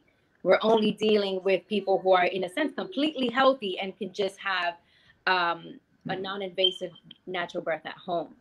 So high-risk women can have births at home. That's not recommended, right? It's not, and you wouldn't find a midwife who would take you at home, because that's risking your life.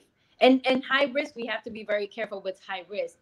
Geriatric, you know, pregnancy being over 30, that's not high risk unless you have health issues and underlying health issues that we need to address, like diabetes, like obesity, like high blood pressure. Those things are all things that could be reversible through diet. So if those things don't get under control, you know, prior to maybe the later part of your pregnancy, then you are considered high risk, and you will have to be seen by an OBGYN just in case these issues get worse throughout pregnancy and in labor, and then you'll have, you know, the emergency C-section as a so I'm considered high risk because I have high blood pressure and I got a little 4 or 5 months pregnant right now. You know what I'm saying? So. Wow. Now, if you could expound, you did say that you actually didn't decide to do this. So what was it? How did you arrive at this point?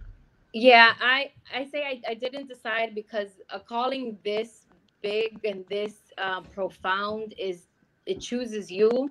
It is something that I have further learned from my own family history and learning about my grandmother and my great-grandfather, learning that they were healers and traditional agriculturists and people who connected a lot with nature. So I realized that in middle school, I had friends who were getting pregnant, and, you know, I grew up in East New York. I was in the hood, shit happens. And I was just always so passionate about supporting my friends. And I was like, dang, y'all got pregnant in middle school. Like, I don't even know what sex is to the extent of having experienced it. But I was so passionate about learning about my body and the endocrine system and how we come to be human beings, how we reproduce, that I was able to educate them and hold space for them and really actually give them resources that they weren't getting from their families. Their families were judging them. You know, school, they don't have the capacity to help a young girl when she's pregnant. They usually, you know, send these girls away to these programs or whatever. So that's when it started to show up. And when I turned 16, my sister got pregnant at a young age. And when I was in college and I was doing something completely different, Spirit said, here's this documentary, The Business of Being Born. Boom. And I was like, shit, I've been doing this already. Right. And it just went from there. I started to get serious about it, training, and then learning more about my history and what my people look like and how they served in this industry. Right. Which made all the sense. Excellent. So why do you think it's becoming more acceptable now? Because like we started off like that, like, you know, I think up to like the 1960s, I know people still having midwives. I mean, on the regular, like that's all my uncles and aunts came into this world that way. Birth workers. Birth workers. I'm sorry, birth workers. I'm going back. I'm saying midwives from back in the day, and I'm bringing it to recent time. Like birth workers. Why do you think more people are going back to birth workers now? It's very imperative that we take into consideration the racial disparities in this country. Okay, it's been something we've done for the survival of our people. We've had to care for our own. We've had to look out for our own. And midwives, way back, in the 1930s, 40s, and 50s, before we got, colonized and pushed into the hospitals, or many jailed and killed, midwives were not just the people helping the women give birth. They were also suturing injuries. They were also the nutritionists. They were also the cooks, the chefs. They were also the pediatricians. There were also the persons who, if you had a broken bone, they got you. They're putting it all together. So I think it's important to understand that we've had to do it because we weren't accepted into these hospitals. Segregation, let's be real. That's why we, when you look at countries like Cuba and Costa Rica, these countries, they have some of the best medical industries, medical history, or whatever. The way they do that, what they do is because ain't nobody coming to save them. Ain't nobody, looking out for them. So they've had to do for themselves. And when you do for yourself, what is it? Poverty and necessity breeds innovation. Mm-hmm. And Absolutely. As a people, that's why, it's not a trend now. What's happening is that they realize we got to do it regardless whether people accept it or not. So I think it's becoming a trend now because now people are interested in getting paid for it. Okay, having their hand in controlling it, having their hand in further colonizing it because they've seen a resurgence in us speaking about what we've been doing. Yeah, Costa Rica Universal Healthcare. Yep. Yeah, it's we've seen so many recently times. I remember the sister that died in Brooklyn. I forgot, it was Winthrop Hospital. Not Winthrop Hospital. It was a hospital in Brooklyn where that she died after giving birth to a child. We started to see that more amongst women of color, because they're saying that we tolerate more pain and stuff like that. And I think that's one of the main reasons, because we get mistreated inside the traditional hospitals when it comes to care to black and brown women. So, and if I mean. Yeah. Go, Jazz, melanated sisters have been look at Henrietta Lacks. All these women with quote unquote black people do not feel pain as much as their counterparts. And that's all institutionalized racism. That's racism across the board. So what's important is to recognize that there is so much of an alternative in our own community that we have to start looking and waiting for white man's paperwork and white man's validation to save us and help us birth our babies. Because it ain't, especially during this pandemic, so many people have turned to giving birth at home. I was one of the ones that I was like, there's no way in hell I would turn into a hospital. It's not safe in there. Y'all dying in there. Why would I go? I'm healthy as a horse. Yeah. How would a... Yeah. No, go ahead. No, finish your statement. Well, to be very specific, the statistics show that 90% of the counties in this country, in this nation, do not have obstetrical professionals, meaning most hospitals don't even have a labor and delivery ward. They don't have the manpower or the trained professionals to help a woman through her pregnancy and deliver a baby. So guess who's doing it? It's the midwives, it's the traditional midwives, it's the community healers, it's the community midwives. And we have to turn to our people for this kind of service, because most hospitals aren't even prepared for us. And if we go in there, they're just catching bodies left and right. So we got to be more responsible for ourselves. Wow, that's good, Rob. You was about to say something? Yeah, I was about to say something. How would a pregnant woman go about finding a birth worker, a quality birth worker? I think we have to remember to commit to our health. So do the research, ask the questions. Do not be afraid to take somebody's 20 minutes for a consultation. You have to find somebody you're completely comfortable with.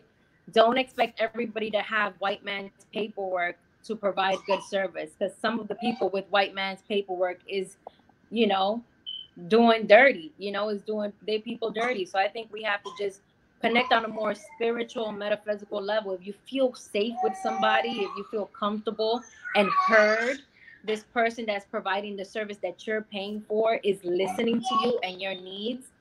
That's the important part. So honestly, talking to people, Googling, checking out these people's websites, getting these consultations.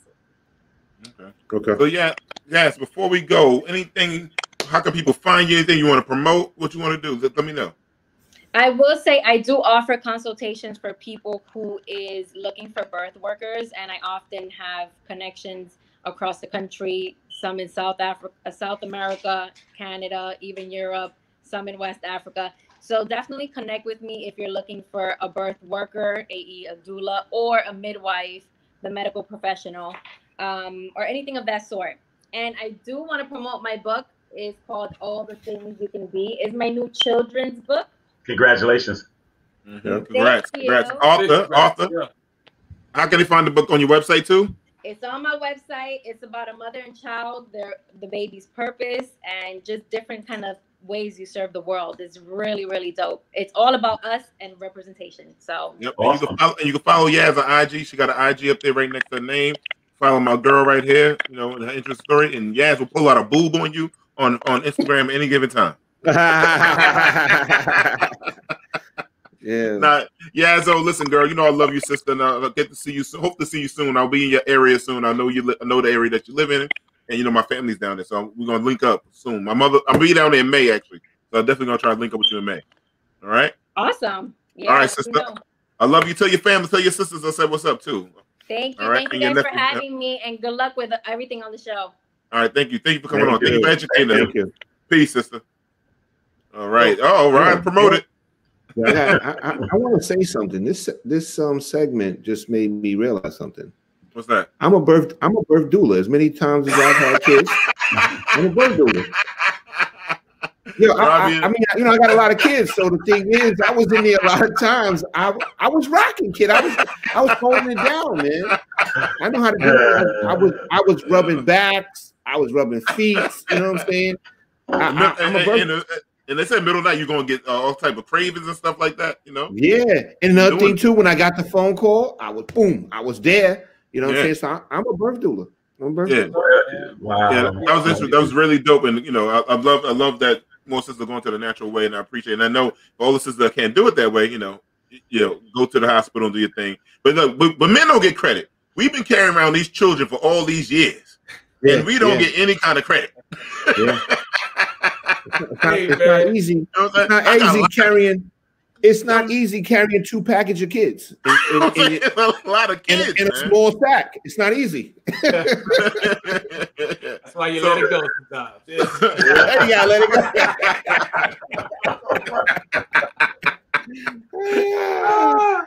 And some might let kids in a sack of coins. And sometimes we might have to let it go on the tramp stamp. But that's another topic. So, man. A 10-time offender. 10-time offender. D, I got your back. You coming home? You coming home, D? I'm getting banned again. D, you get locked up. You coming home? I got your back. You coming home every time. Put some money on my Facebook books, man. Put some money on my books. I got you. So, like dating and stuff like that. I want to talk on the topic of dating. Like, we know Governor of New York State is in some trouble now with his own political party and some other, and other people, talking about him. But is it harder now for women? Like, we got a lot of professional women, and they say a lot of professional women, especially women of color, having a hard time meeting guys. Has this kind of cancel culture made it hard on women meeting men in the workplace? And I would love a whole bunch of women to start chiming on it because, like, I think men, I'm scared to say your perfume smells good. I'm scared. Oh, you got a nice dress. Oh, did you do your hair this week? It looks really nice, that style. Because I don't know how it might be taken there. Yeah. What are your thoughts? It's strange. I remember a time where I don't know, just in pop culture, whatever it was you want to call it, there was always this thing, it was hard for guys to meet a woman. It was always hard to figure out what to say. And now this whole cancel culture thing has taken that and just popped it up on steroids and everything. You know what I mean? So I don't know. Maybe it might be the women's turn to kind of feel a little uncomfortable and maybe make the first move every now and then. You know what I mean? So I don't know. Yeah. And Nicole's right. Men are scared to make a compliment. Nicole, but you look good, girl. You look good. Yeah. I can say it because you're the homie. I know you ain't put me in jail or nothing like that. Sue me.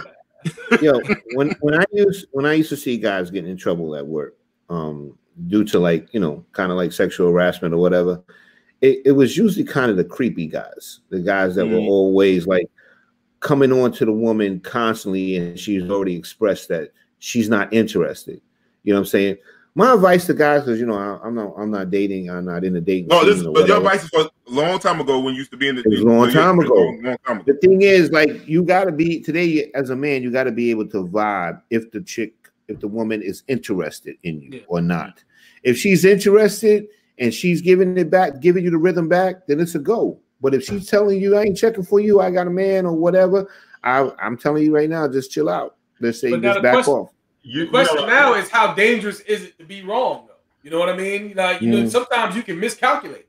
You know, and so now, you know, how at risk do you become?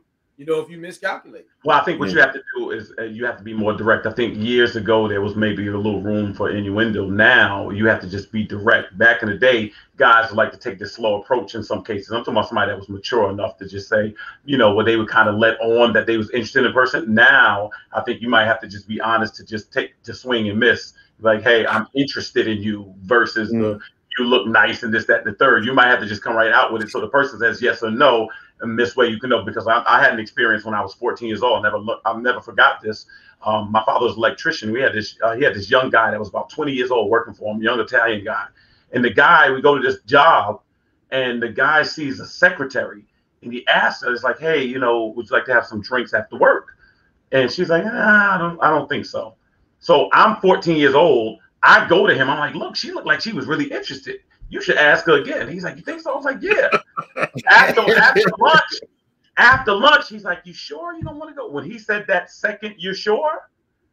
The place filled up with black suits. They wanted him off the premises. He had to leave. He was about to get fired. All these different things like that, because they said once she said no initially, and he asked her again, it was harassment. And I can genuinely say he was a 20-something-year-old young man and meant no harm.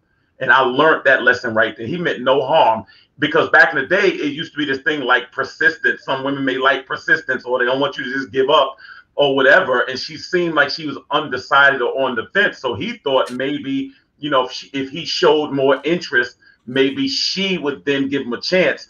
And from that moment, now the only thing that saved him was she was like, well, I don't want him to be fired. So he's like, did he harass you or not?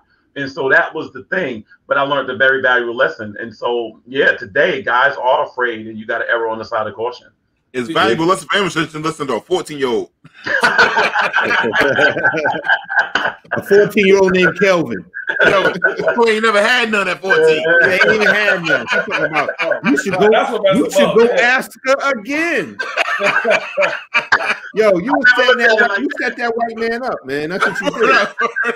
Kelvin lined him up, man.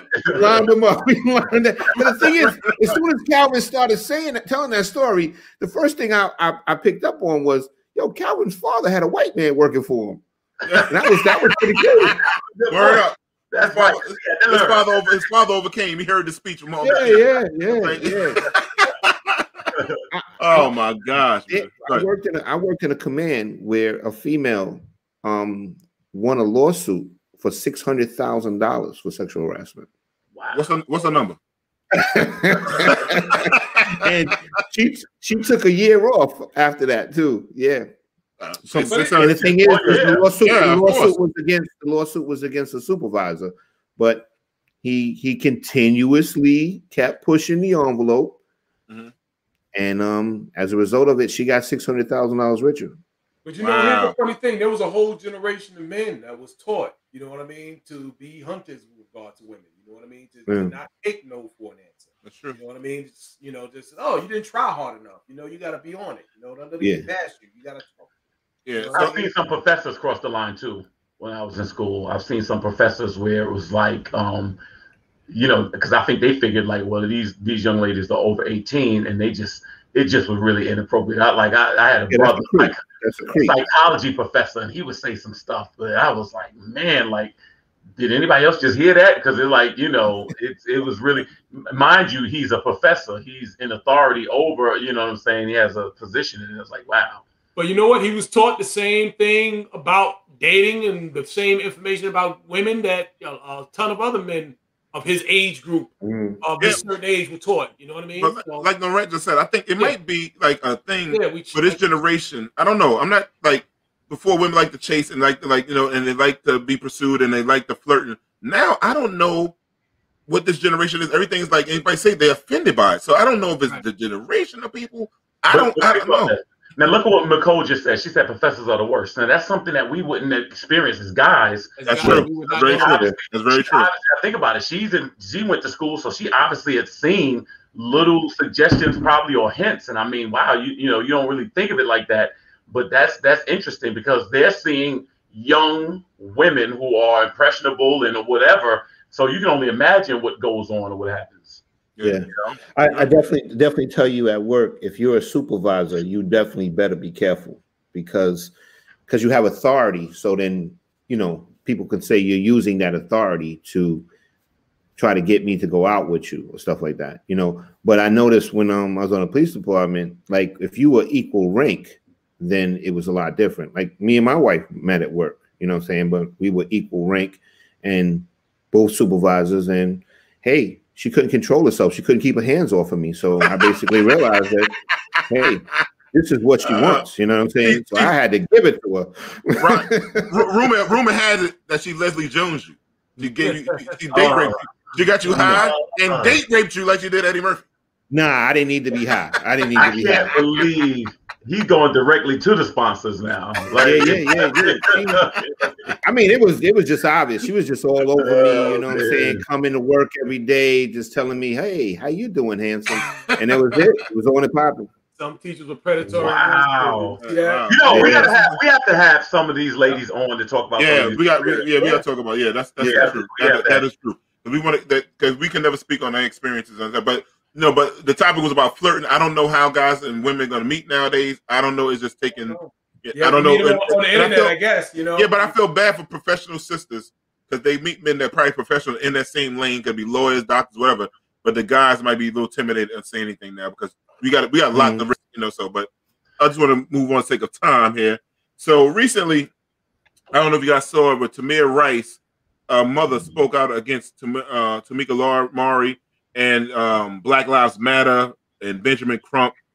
You know, I don't know if the mother ran out of that first settlement money and this is why she's speaking out, or what you guys thoughts on, like, why? What are your thoughts when she's saying that people glamorized it and they got their fortune or got their fame on the death of their children and Mike Brown's father? I'm sorry about that. I'm gonna talk about Mike Brown's father. Yeah, they didn't get a check. You know what I mean? Yeah. They just lost their child, and to them, it's like everyone else is speaking and everybody else is elevating their profiles, and even if they don't necessarily make money or raise money about that and keep it in their pocket, they're still raising their profiles and they're going on, and you know, and they're looking back and they say, well, what did we get out of it? You know what I mean? And it's hard to argue. It's hard to argue against it. You know, so I don't know.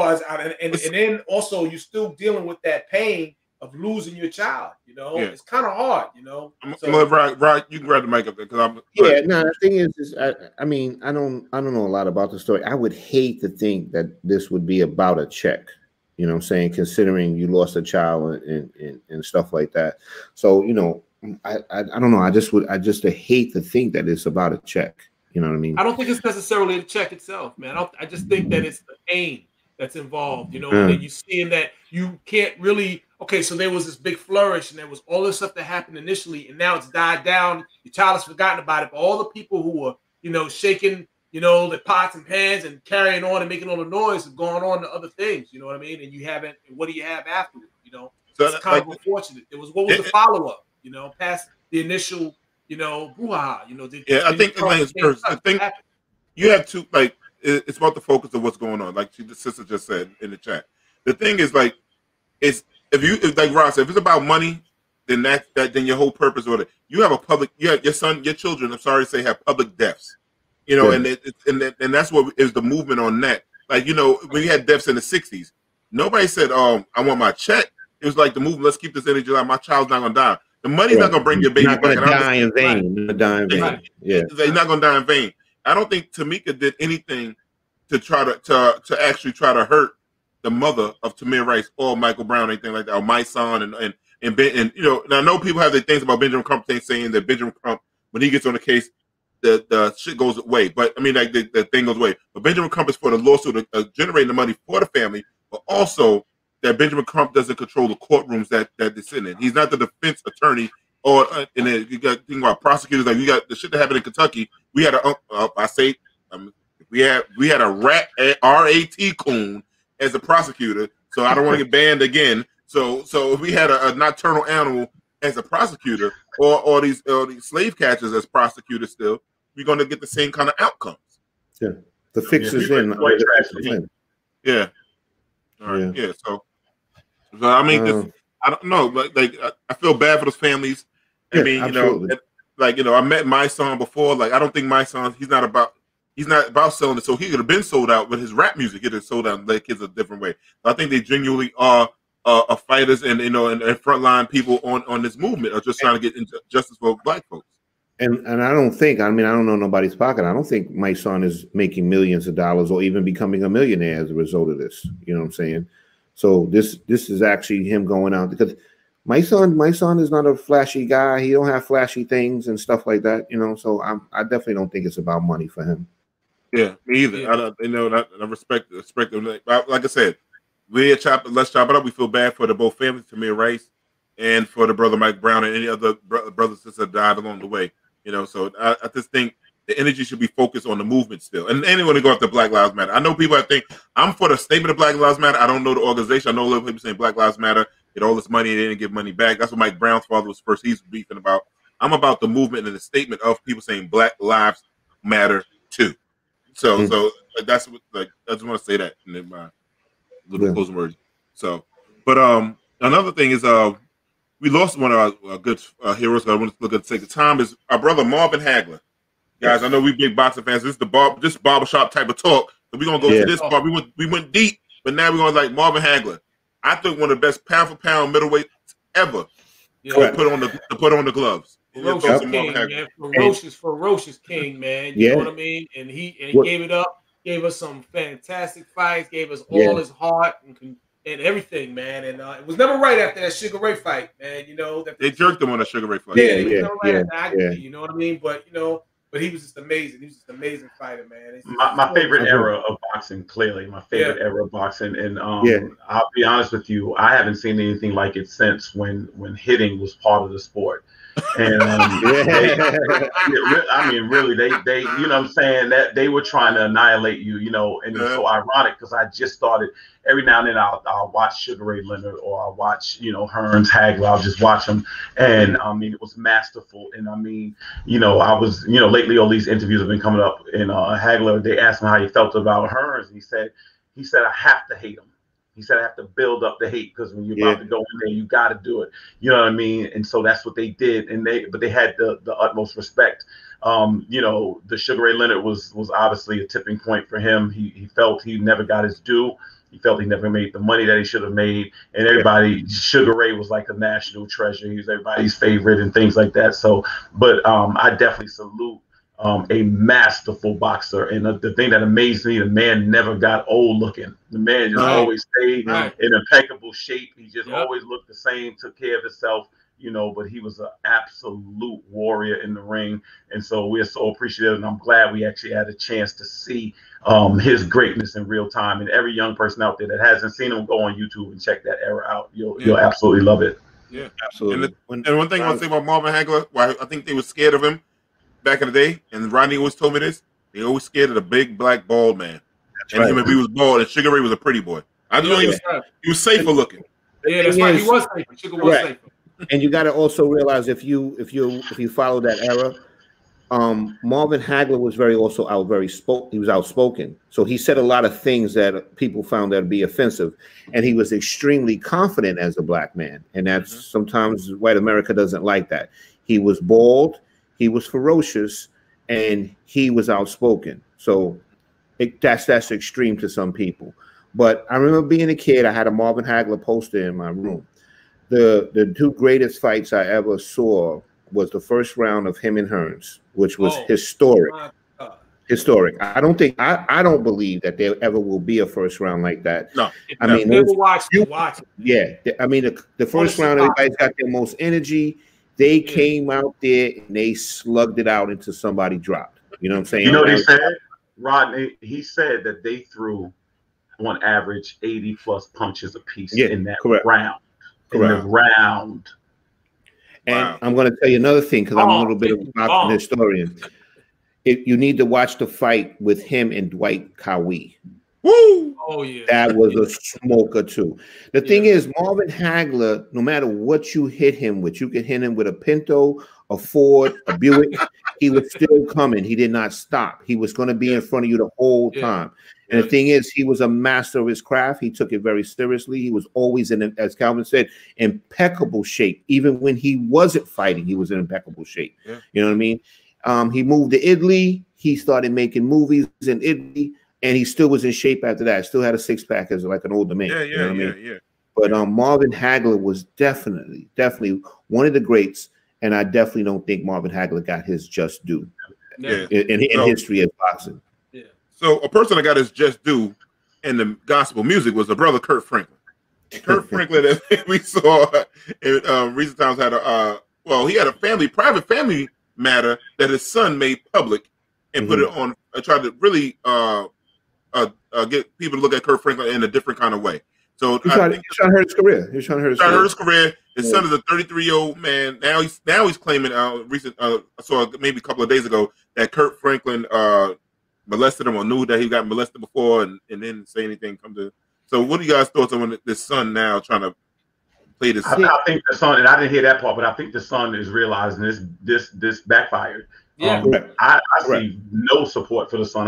Kurt Franklin is coming across as a sympathetic figure. First of all, every parent understands the frustration of when your child goes in a direction that is definitely off the rails. And that's what it looks like with this young man. This is not the first time they've had issues with this young man. And then the other kids are vouching for their father. And to me, it really looked, forget the cursing and the arguing. Families do that, period. That's just across the board. But the thing is, it just really looked so punkish on his son's part. So weak. I don't care what. My father used to have this expression, I'm still your father. Right, wrong, or different, I'm still your father. And there's still a level of respect that I would give my mother and father, regardless, even if they were in the wrong. There's still a level of respect that I'm going to give, and I will never, ever disrespect my father by shouting at him or whatever. And it made him look bad. So whatever he's saying now, I think it's much to do about nothing. I'm not remotely interested in kind of disrespecting Kurt Franklin behind it. I don't look at him any different or whatever like that. I just think it was a bad look for the son. It looked worse. The son playing that looked worse than Kurt saying that. Kelvin, I'm going to say something you can't say. I'm going to say that was a bitch ass move what his son did.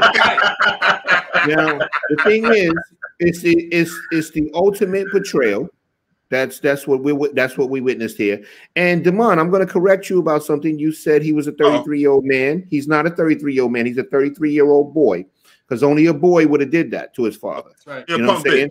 He was a punk ass. That was a punk ass, bitch ass move. Yeah.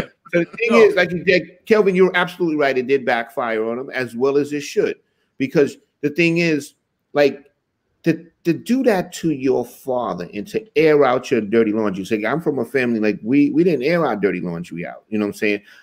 I'm in a marriage now that we have that same rule here. We don't air our dirty laundry out. We're family. Whatever our dirty laundry is, we keep it here.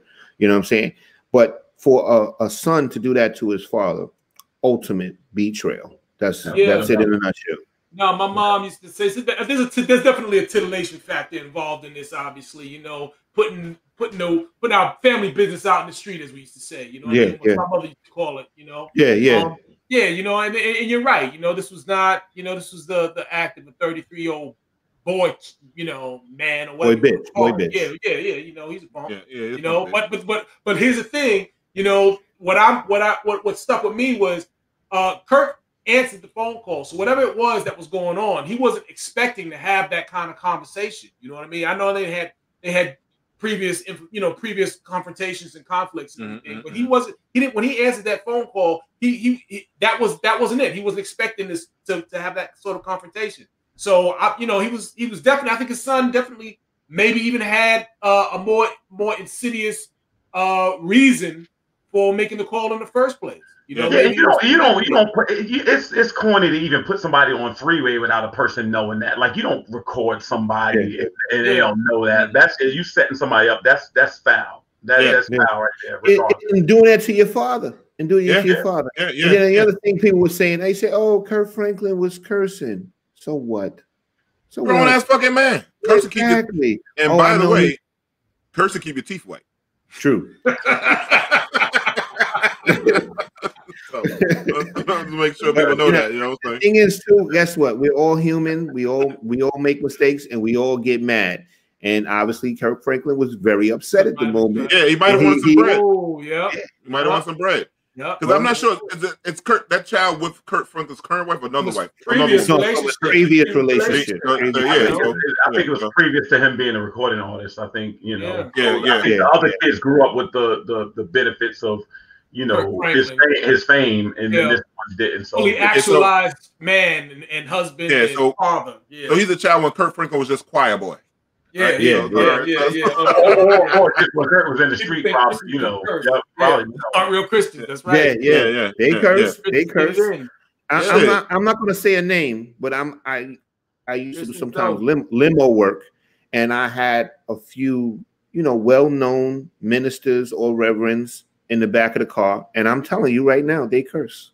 They absolutely curse. You goddamn right. Yeah. Anyhow, speaking of people getting set up, there's this guy named Derek Jackson. I'm just getting familiar with him. He's a blogger, and I guess he talks about relationships and stuff like that, and women relationships, and with men and all this other. He has all this information, and for what I understand, the women love him, but guys hate him. And he just got lined up by his side chick. She exposed that he's been cheating on his woman for the longest time, and those other stuff like that. So I don't know if you guys know about the story. I'm just finding about this today. So is this the Dawson brother that usually like sits in his car and that's him. Yep. Okay, so he got caught cheating. Yeah, man, side chick blew him up. What I said, go back to episodes before when I told you they don't make good side chicks anymore. Don't make good side chicks. Right. He didn't get caught, Rodney. He didn't get caught. He got exposed. It's a different Same thing. He got exposed. That's a good thing. But side chicks ain't the same no more, man. You know, it's that glass house effect. You know, if you're willing to, you know, I give you an example. You know how people be like, "Don't judge. The Bible says not to judge." It's not true. That Bible says, "Judge not, that ye be not judged." So if you're willing to say all these things, then be willing to have them come back to you, and that's just the reality. So people don't have empathy for you when you become kind of this whistleblower on everybody else, and then you fall into the same trap. That's just the reality of it. You know what I'm saying? And so if he's a person that's talking about how he's so faithful and dedicated, you better be faithful and dedicated. Because if you're not, then it's going to be a lot larger. And once you put yourself on that pedestal, it's a much steeper fall. And that's just the reality of it. No, but what this shows is that he is full of shit, and that he is actually preying on women because he's selling them something that he's not. So he's lying. He's living a lie. You know, he's telling, "Oh, I'm so faithful. I'm so this." If this is who I think it is, he was like, "Oh, you got to treat your woman like a queen and this and that." This is him, right? Yeah, talking all that nonsense. A matter of fact, if I'm not mistaken, I think my wife showed me him one day on the thing, and I told her then, I said, this guy's full of shit. Nobody, first of all, none of us are perfect. You know, I'm not condoning cheating on your wife or cheating on your girlfriend at all. But when you go out there trying to pretend to be somebody that you're not, so you can attract followers and make women believe that things are supposed to work, you're dishonest. You're dishonest. Right. Anytime you try to elevate yourself, that's just how it's done. Correct. It's dishonest. You know, so you're saying I shouldn't open up a church? No. Not you. Out of everything I said tonight, that's what it was leading to. That moment. You're my brother, right? And I rock with you with a lot of stuff, but I'm not going to hold you down on that because I ain't trying to go to hell. But I know what you're going to go up in that church and do. I'm going to give me some money. I ain't going to give you money. Yeah. What you about to say? I'm sorry, Ryan. I cut you off when you saying something. Nah, it's all good. It's all good. Yeah, man. But I mean, I hope this brother, wish him luck in his relationship with his woman. Hope he can get right. I don't see how he comes back from this because, you know, Black Twitter and Black social media, especially with the brothers, they're gonna be on his ass. They on Kevin Samuels now. This ain't Kevin Samuels gonna pay child support and all that kind of stuff. So like, it's all gonna come out. Man. Correct. It's like you look at this cop in Atlanta goes up there, says something stupid, and they just opened up a whole just a can of background. You know what I'm saying? They're gonna find something on you. They're gonna find you. They're gonna find it. Yeah, but that's why when you get a side chick, make sure she's really ugly. They will not leave you for nothing. They have to have a tooth missing. You know what I'm saying? The head, the edges are gone. Get a good one. What happened to the side chick that used to get you home on time? Remember them days? Back in the day. They're gone. They're gone. Jimmy, scroll at the views. Roll them. Scroll it. Your reflects your opinion. Let's top it up.